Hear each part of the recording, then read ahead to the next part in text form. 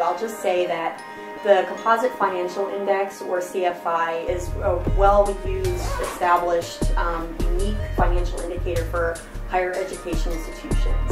There are 4 different perspectives of financial stability that are included in the CFI, and they're selected because they're considered to be indicators of financial stability and health that this institution would need to address consistently to maintain financial health.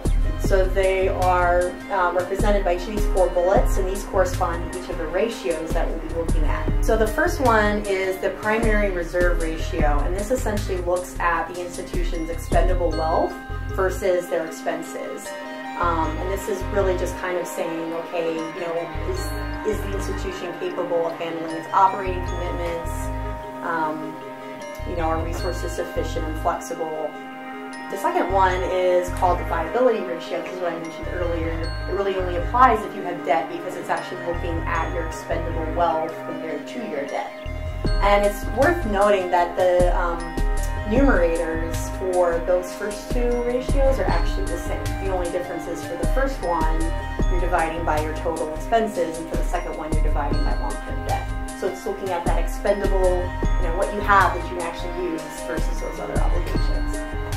So the third ratio is the return on net assets ratio, and this is essentially just looking at the change in your net assets over your total net assets. And this is a way of looking at whether or not, you know, you're higher performing, whether or not, you know, you're living, you have enough, you generated return from your resources. So are you getting, you know, an economic return based on what you're doing? The last one is what I think of as sort of the living within means ratio, which is looking at your operating revenue or operating income over total operating revenue.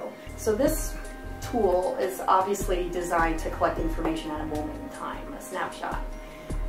But one thing to consider, and this would affect your process obviously, is some of these ratios are more meaningful if they're looked at on a rolling average basis because of those fluctuations. Again, you know, if you're doing a major capital expansion, you know, some of these ratios are going to not look as good as they might, but that doesn't mean that's not a financially viable institution. One of the benefits of the CFI methodology is because it looks at financial stability from these 4 angles, you get kind of a more holistic perspective. So again, if it happens that you're not doing well in one ratio, that could be offset by the other 3. Does the terminology change all the time? I mean, it's a good question. Sometimes they'll call it long-term debt. Sometimes they'll call it mortgage payable if it's to acquire property. If you look at the notes here, some of them have revenue bonds. They might call them bonds payable, so the key word is payable. Okay. Owing, mortgage. There was a policy before where some schools would get 2- and 3-year license terms, and that could be something the commission could look at again.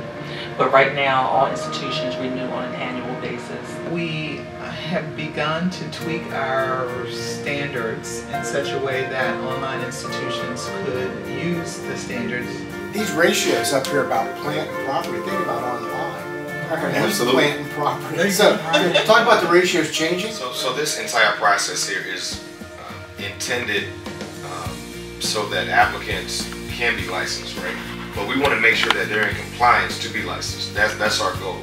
So if off of 1 year we know that they're in compliance, I'm sure we can be happy with that result. But if they're not in compliance with that 1 year, then of course we can offer another avenue to sort of look at their past year or their 3-year history average, so that we can help them get into compliance, because I really think that's the intent of the commission. We're not trying to exclude, we're trying to include. My name is Antoinette Mitchell. I'm the Deputy Assistant Superintendent for Post-Secondary and Career Education. This afternoon we spent time reviewing a financial tool that the Education Licensure Commission will use as it reviews institutions that are submitting applications for licensure. The tool is a wonderful way to help us understand the financial strengths and challenges of institutions, and we're looking forward to using it.